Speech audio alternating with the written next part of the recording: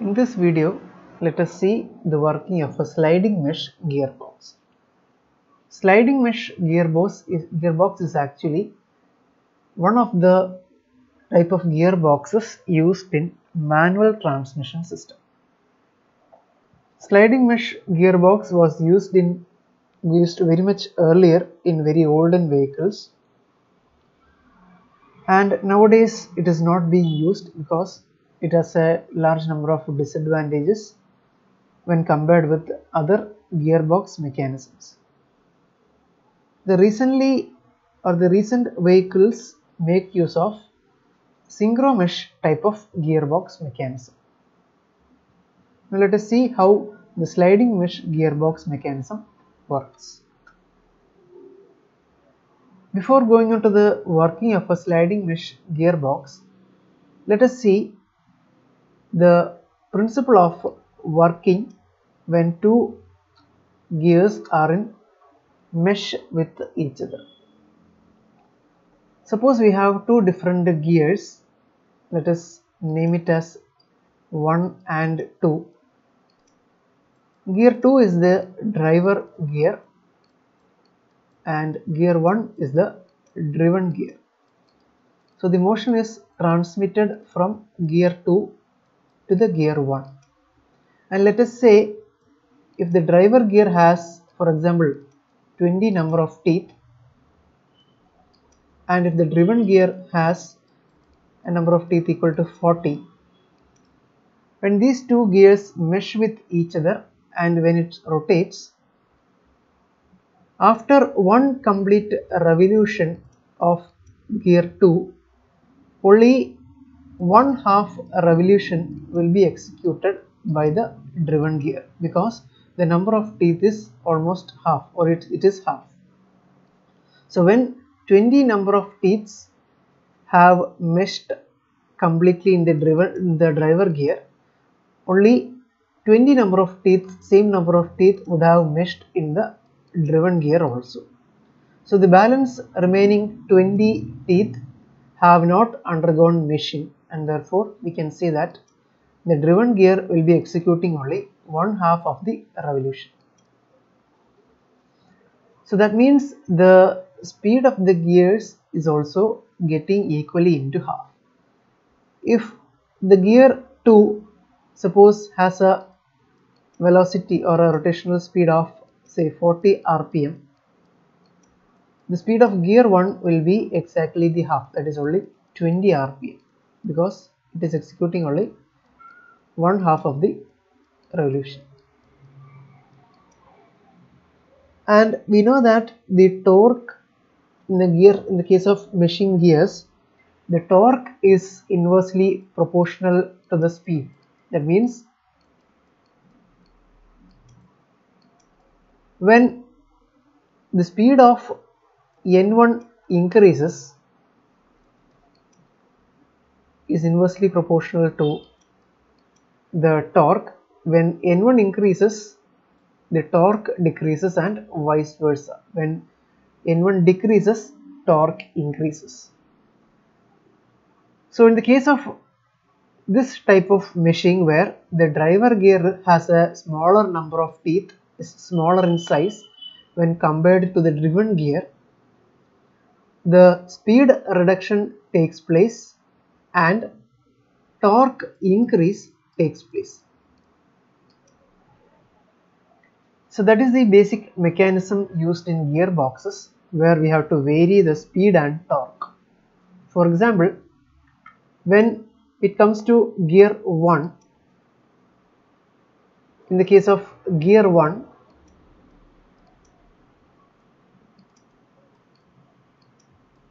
the meshing gear or the driver gear will be a smaller gear and the driven gear will be larger in size, similar to this particular example. So here the torque is increased whereas the speed is decreased. So torque increases and speed decreases. So in the case of the first gear, when the vehicle needs a higher traction power that is when high torque is needed, we use the driver gear as a smaller gear and the driven gear as a larger gear. Similarly, for gear 2, the driver gear will be comparatively more larger in size and the driven gear will be smaller in size as shown in this example. But even then, the size of the gear 2 will be more or less the same, or it can be slightly higher than gear 1. So compared to this gear 1 during transmission, the gear 2, when the vehicle is in gear 2, the torque will be comparatively smaller and the speed will be comparatively larger. When the vehicle is put in gear 3 or gear 3 is engaged, then we can see that the vehicle will be undergoing, or the vehicle will have the direct drive from the clutch gear. That mechanism we will be seeing in the coming video. Let us continue with this.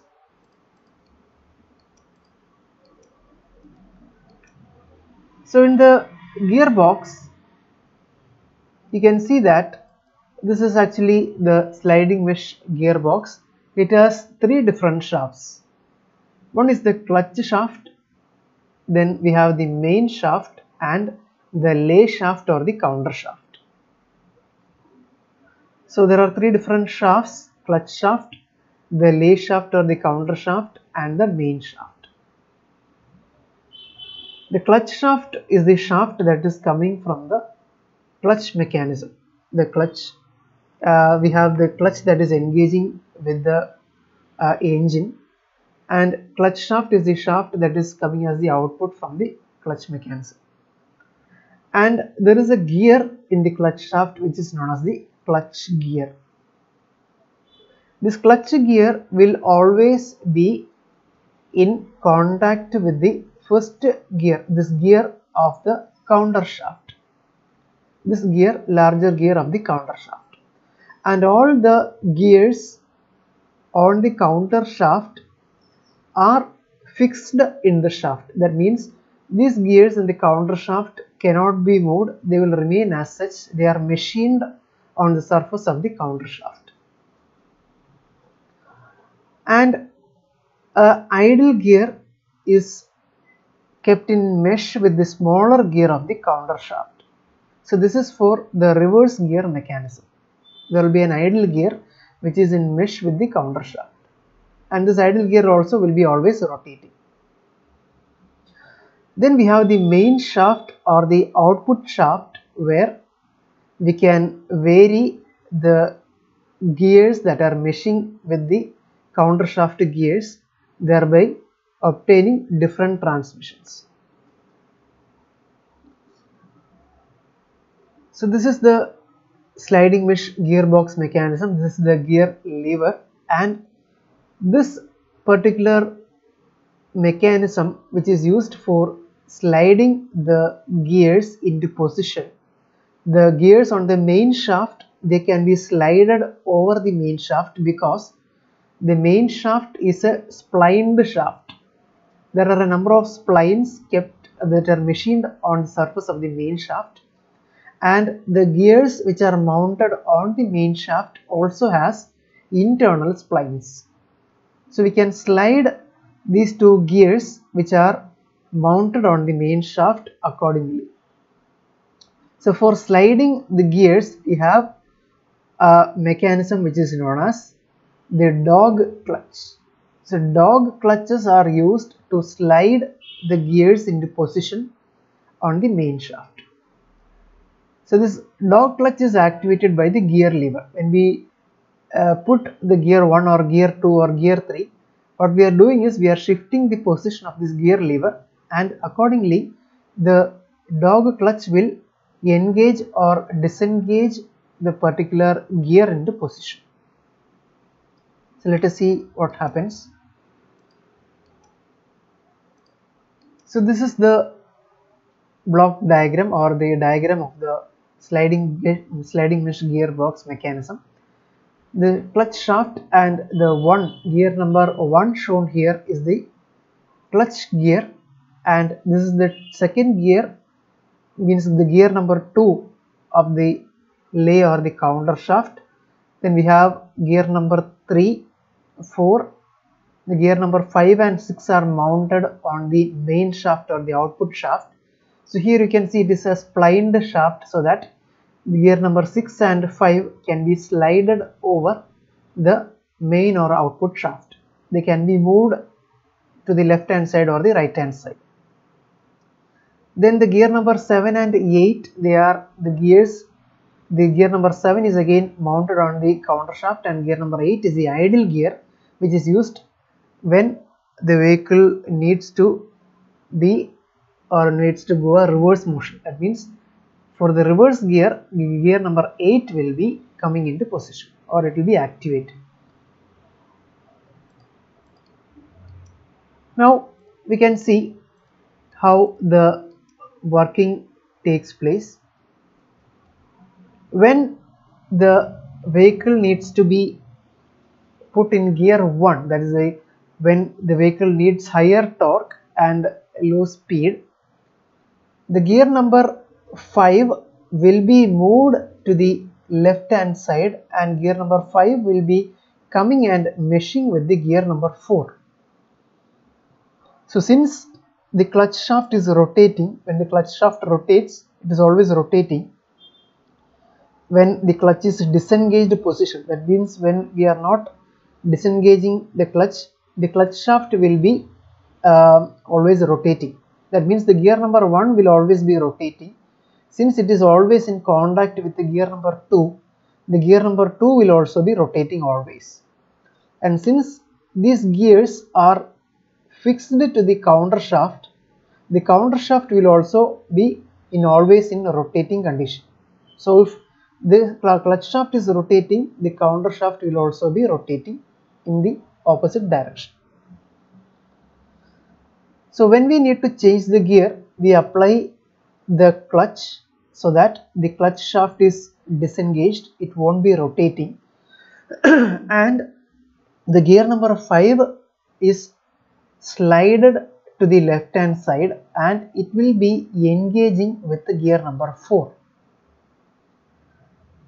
And all the gears which are used in sliding mesh gearbox are spur gears, so that we can slide one gear over the other. If it is a helical gear or any other type of gear, we cannot easily slide one gear over the other. So that is why we use spur gears in the case of sliding mesh gearbox mechanism.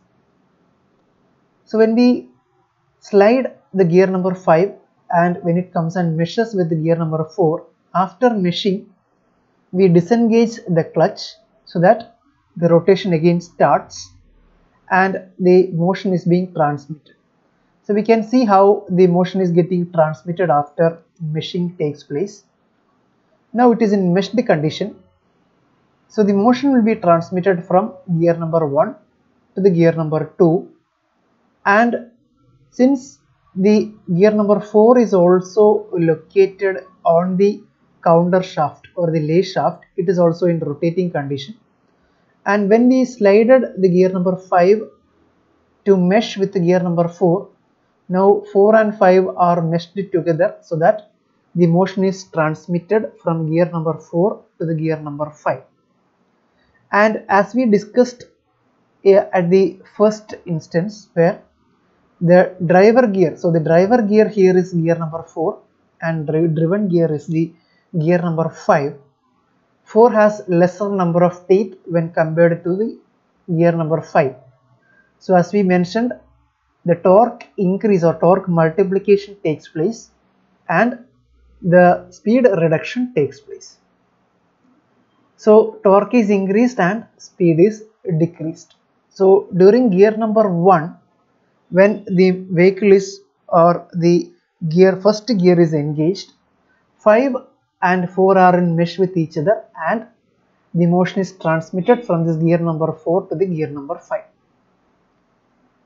So speed reduction and torque increase takes place and motion is transmitted to the through the output shaft. So this shaft is the output shaft.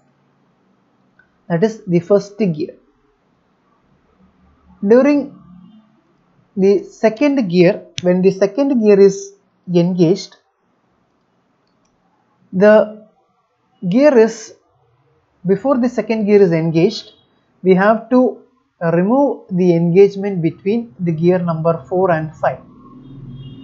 So when we move the gear lever, the gear number 5 is now disengaged with the gear number 4. So after applying clutch, when the motion stops, the gear number 5 is again disengaged. It is moved away from gear number 4 and it is moved to the left hand side again. And when we put gear 2 or the second gear is engaged, the fifth gear, this gear will be coming and engaging with the third number, gear number 3. So here you can see that, the gear number 5, when we are engaging the second gear, the gear number 5 is sliding to the right hand side, so that this gear, the gear number A7, the gear number